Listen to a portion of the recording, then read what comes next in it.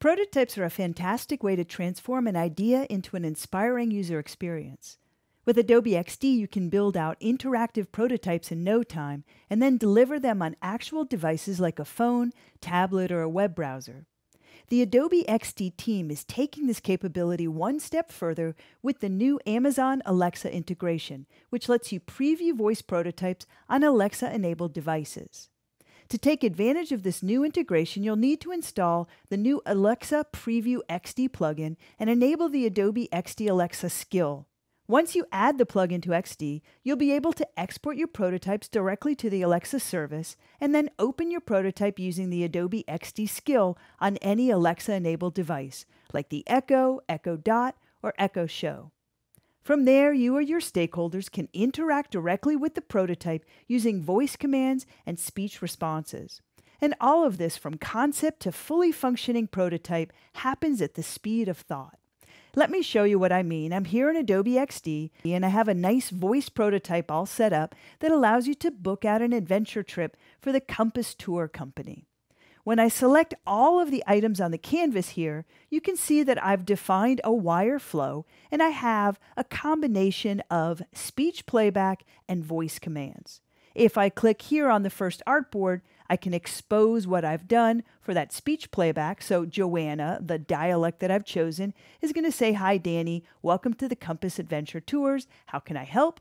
From here, if I click on that first artboard, I can see that I have a voice trigger defined to transition to that second artboard when I speak the command, "Which national parks can I visit next month?"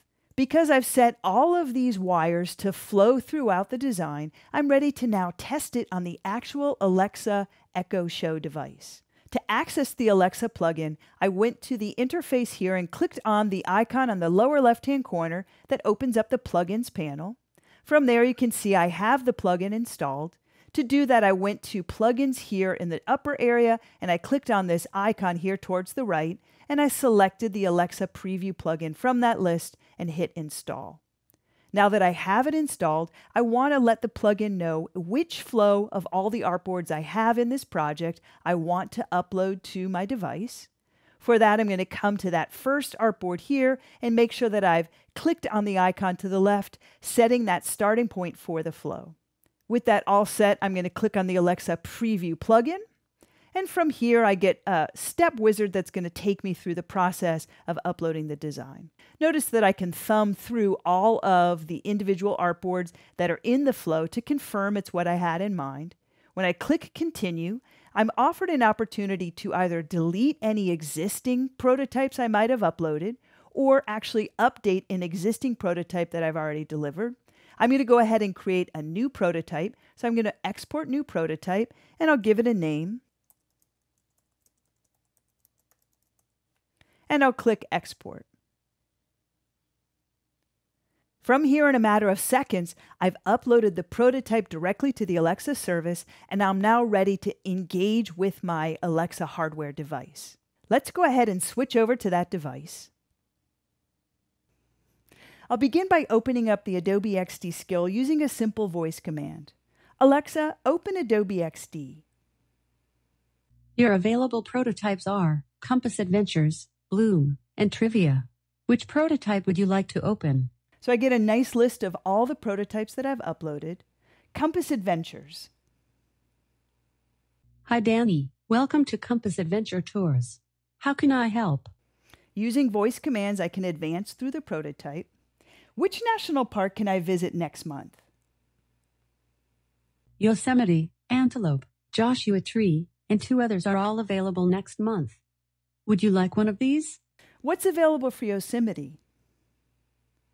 There are a number of tours available in April for Yosemite National Park. On April 12th and April 24th, which one would you like to book? Notice that I have a series of hints on the bottom of each of my artboards. This makes it easier for my stakeholder to understand which commands they can use.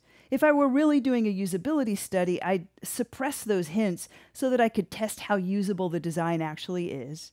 At any time, I can exit from the prototype using another command. Alexa, exit.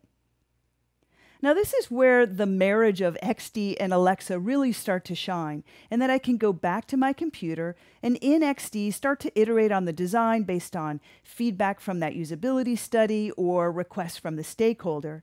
In a matter of seconds, I can upload those changes to the server and have them running here on the device very, very quickly to do further testing. I encourage you to give this new capability a try.